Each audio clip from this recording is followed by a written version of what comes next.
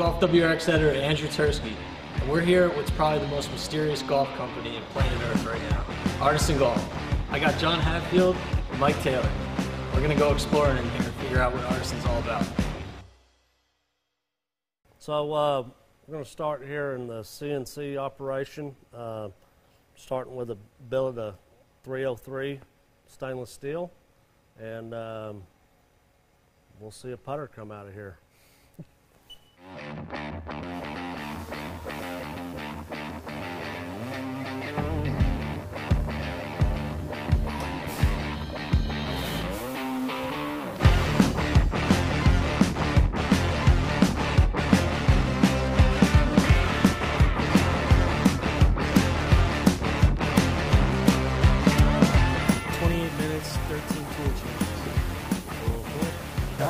About to cut the pads right now.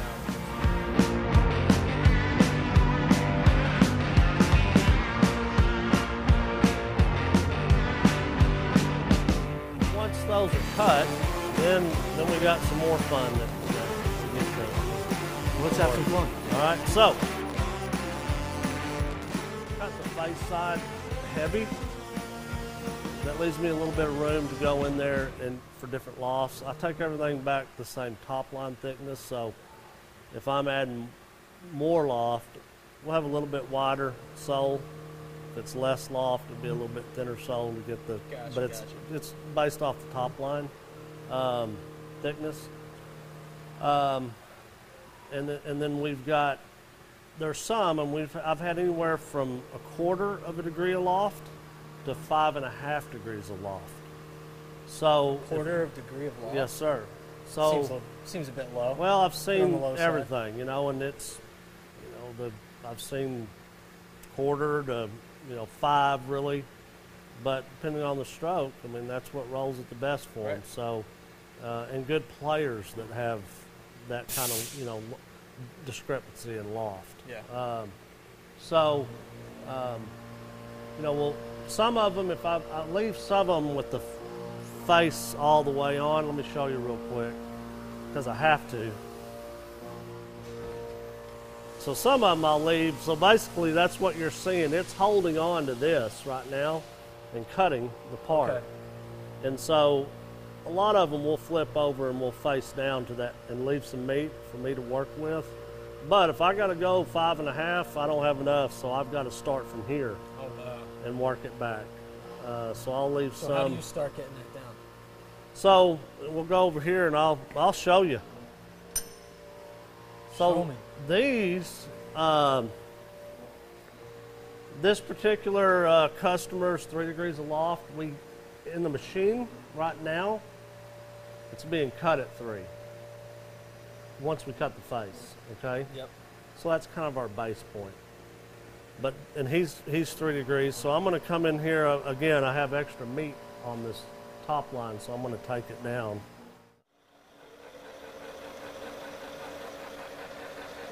With this cutter, I can take a lot of meat off quick.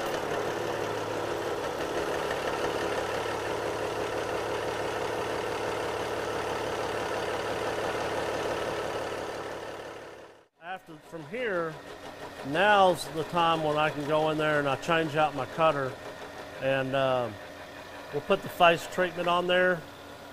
And the mill depth is just, different depths that we cut it. The deeper you cut it, the less surface area there is for the ball to contact, so it's a softer feel.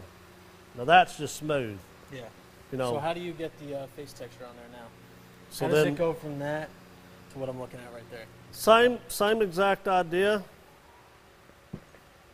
Just another tool. It's just another tool, and it's run at different speeds. Gotcha. To create the look. Okay, because that's just a pattern that we're creating. It's not just a pattern; that's a sexy pattern. It is a sexy pattern. I'll give you that. But that's something you just come up with. Hey, what looks good? But this tool will create that look at the different speeds that I'll run it at. And then the depth creates soft, mid, or light mill. Okay. Do you have any rhyme or reason to like the shaping of it? So kind of variable throughout, progressive? Or? Yeah, so at the end of the day,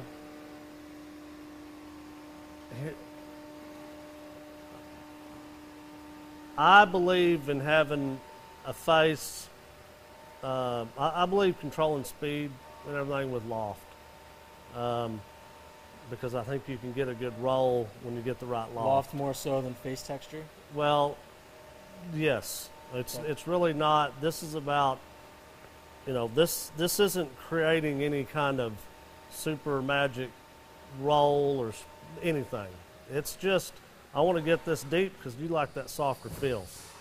And I want this light because you like a firmer feel. Right. Okay? Or some sort of sound quality? It's a sound really more than anything. Gotcha. An audible that's good for you. Mm-hmm. And then you want to make it looks cool, right? I mean, that's part of the milling At the end process. of the day. It looks cool. Yeah.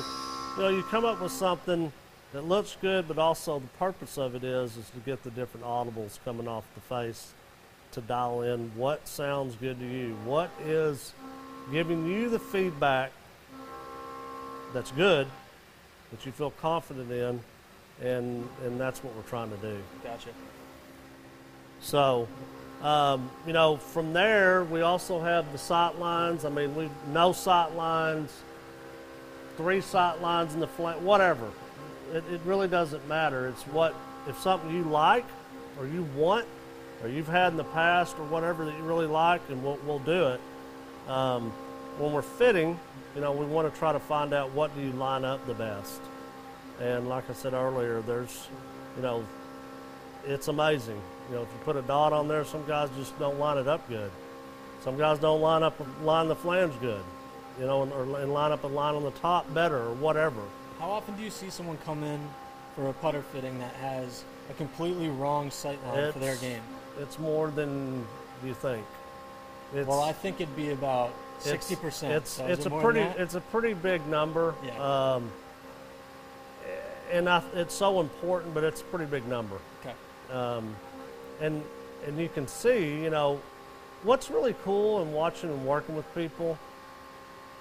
People read the greens pretty good at a lot of different levels. Mm-hmm. It's, you think, oh man, that guy doesn't know, can't read greens, but they're pretty good. They really are. But if they're reading the green and then they're line, a ball left of their intended line, they've got to make an adjustment to even hope to make the putt. And that's a fact. So now you're starting to make adjustments. I really want to get people where they're lining it up good first. So they're not having it. Subconsciously, your brain will go, whoa, this isn't going to probably go in. And you're going to make an adjustment. So we'll get the alignment part right. And then we can start dialing in the sound, the loft, and the build, the lengths and all that, and grip size. I like to start everybody with the smallest grip because I believe in feel. And then we kind of work up into, it's okay, but I like to start them there. The putter industry is kind of going the way of fat grips. Is it though? I think there was a time when they were going there, but I think a couple more years ago it came out hot. Yeah, I think it's, from what I see, I think it's backed off a little bit. I think there's a place for that. More face balance. If you've got a putter that wants to rotate, I personally like to see that their hands are able to go with the rotation of the stroke. Mm-hmm. I think it's more fluid. And so, but I think there's a place for all of it. I think you just got to know what works best. It's not just, if I get this grip, then I'm going to putt better. Well, sometimes you may be going the opposite direction, And so when we're out here and we have time to go through that and talk about it and have some different stuff, to different grips, and then it's kind of easy. But the other thing that we do is when a putter's built here, when it leaves here, the last thing I want to do is for it to get to the customer and they rip the grip off and put another grip on there. You know, it's like, whoa, Affects whoa, the whole whoa. putter, right? Now I don't know your build, so I don't know what you're putting on there.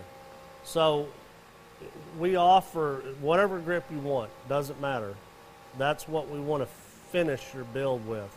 So we have the data here on our build sheets that we keep, you know, and then, you know, we got to be careful. We've got a dollar amount that you're credited for a grip, but if you go above that, you pay the extra, you know. But it doesn't matter what it is. We want to get that grip for the customer. We can do a little sight lineage. This guy's a sight line on the top line.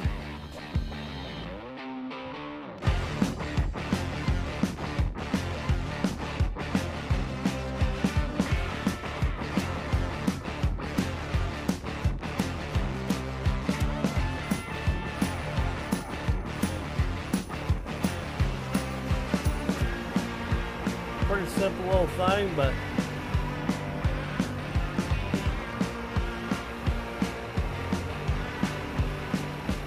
then we'll take it down to depth. And boom. We're done. Sight lineage done. Sight lineage done. Easy. So so now we've got the idea of the build, and they've chose a head, they choose a hosel, sight line, we know what loft, so we cut the loft, put the sight line on. Now we're ready to go into, I think I got one, I mean here's one here. Now obviously there's no engraving or anything on it when it starts, so we got to put all this on here. He wanted some information on there. You know, some phrases and Can stuff. you get anything you want, like through your right? through your system, you can Anything request you whatever want. So what we do, like initials, we do a lot of initials around the star, which kind of looks cool. Yeah. But initials are just part of the deal. When we get into phrases and stuff, there's a small upcharge. I like to keep the sole blank. Not this one. I mean, here. That doesn't yeah. matter because Gotcha. the draft, it's never going to touch. If it does, we're going to have a problem. But I like to keep up in here blank. But I've had some guys that wanted to put logos or something on there, and I've had guys create their own logos. And you'll put that on and there then for and that's an upcharge. There's a setup charge and then a time that it takes Gotcha. on the laser that we charge. Gotcha. How but- much are we talking about for a putter? So on, if let's say somebody has a logo or something that they've created, or we had one guy that went out and had somebody do it for them and sent it to me, and I'm like, okay, yeah, cool, we'll put it on there. So it's $25 setup charge, and then it's $3 per minute on the laser. So however long put it on the clock. you put it on the clock, and that's what it is. How about that? And some of it can run, 30 minutes. Depends on what it is, and that's Yeah. why we did it that way, because you don't know, Right. and it's time. But I think it's very fair, and it's what they wanted. So So what's like the average putter going for?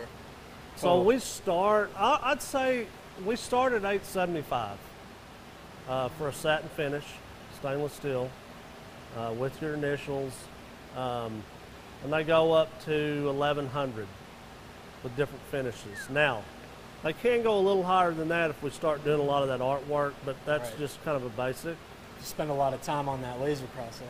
The laser can it's cool though. Those dollar bills counting. So bottom line is we've got a lot of dollars in material. I mean, tie's not inexpensive, tungsten's not inexpensive. So there's some money in that baby, in material. Absolutely. And so, but we really worked hard on finding that price point that we thought was fair, Right. and so that's where we're at. There you go. Now, obviously, you guys aren't like mass producing products. No, So you're going kind of like one by one down the list. Or it's how does one. it work? So that's and that's been something that we're really trying to get better at. you know, because you get all these people at once. And I would say right now, you know, anytime you start something new, even though we've done this in the past, we have some different operations that we hadn't done before. And it takes time to get your process down. And it's really getting good now. We do the absolute best to keep things in order, but some guys take longer to, well, you know, I'm not really sure. I know I want this, but I may, like on their initials, or do I want initials, do I want a phrase or whatever. And they might take 2 weeks. Yeah. You know, and so we just run them through the best we can. Gotcha. Finish-wise, we can do everything in-house except for PVD, and then the black ops, we have to send it out, and that takes some more time. Gotcha. We're at, you know, probably, I like to tell everybody, about 4 weeks. 4 weeks? Mm-hmm. If PVD or black ops, we're talking, it could be 6, sometimes maybe even a little longer. But everybody's like, hey, I'm good. Just do, you know, do it like we want it. Yeah. And we'll get into a situation, we'll get it all done, and then we got to talk about paint fill. And I'm going to tell you right now, some of the coolest paint fill ideas that you could ever imagine. I mean, I've had some guys go, you know what, I want to do this color, and I'm like, man, I don't know. And when I do it, I'm like, oh my gosh, that looks so cool. So yeah. that's been a lot of fun. Okay. We also, I can kind of take you over here.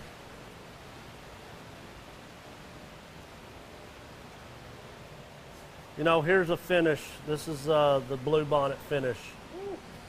You know, guys that want, hey, can you do something to my back pieces? You know, I'll heat those and get some cool colors going. Rainbow. You know, did the weights and just a lot of, this guy wanted a high polish hosel. Yeah. So instead of just blasting it, you know, like that, Oh yeah. I went ahead and took it to high polish. Yeah. So I mean, you're really getting to dial in what Exactly you want. what you want, yeah. And, how do you achieve a finish like this?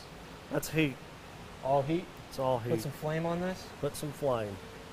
Want me to... Here, show the face. Face is cool.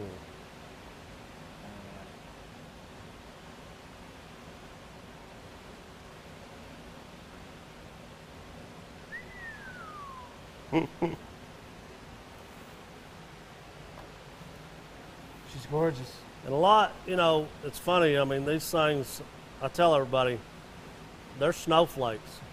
You know, Snowflakes, yeah, every one of them, right? When you're got that heat going and you see it and you're like, oh man, that looks good. If you go just a little bit too far, it's gone. So you got to stop it.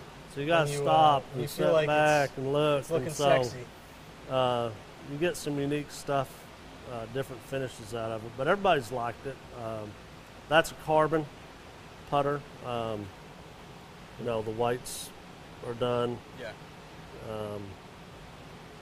Heck, we're even doing, you know, I'll even take these and heat these up. Oh yeah. Nice little touch. A nice little touch. How long does a finish like this take you to achieve? Well, I mean, I can show y'all too. If I can take this and show you the polishing real quick. So this is an 01 and it starts out square, but he wants these bumpers soft. Okay. I've gone in and kind of roughed it out, and then we can kind of go in there and look at breaking all the edges and you know, I'm trying to make everything flow and everything blend in, and I want them to look down and kind of go like that and go, cool, let's go. I don't want them to go down and go, oh, that looks kind of weird. So I really like to take my time and blend things in to where they flow really nice. And so, you know, I'll hand work those and break the edges and just try to make everything flow. But yeah, I mean, this gets us to this point from here. we're going to paint fill. You know, we'll put whatever finish we need to get to. We'll paint fill, and then we'll put everything together, the weights and everything, dial in the weight that we're trying to achieve, and then it goes into the assembly process and the build and speccing everything out and documenting that. And then it's clean and ready to go. We also, on our putter head covers, we like to... let's check those out. Yeah. So we serialize every putter that goes out of here. Oh, nice. So this is your initials. 11 is consumer. That's his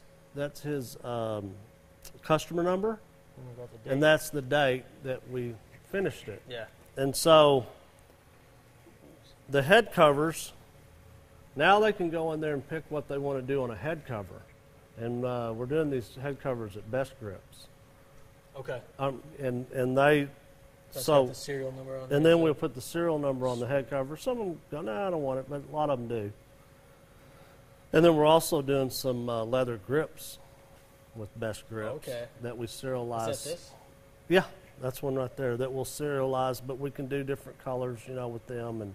And so, I mean, they're really getting head, grip, head cover. It's all custom. Mm-hmm. If somebody wants the logo on there or something, we'll get that done for them as well. So we try to have a complete package, you know, head covers, grips, the build, the head, and everything. And it's a good experience, and it's a blast for us. So, all right, Sean. Thanks for taking me through the Artisan Golf putter process. It was really fun. Learned a lot, and hope you guys did too.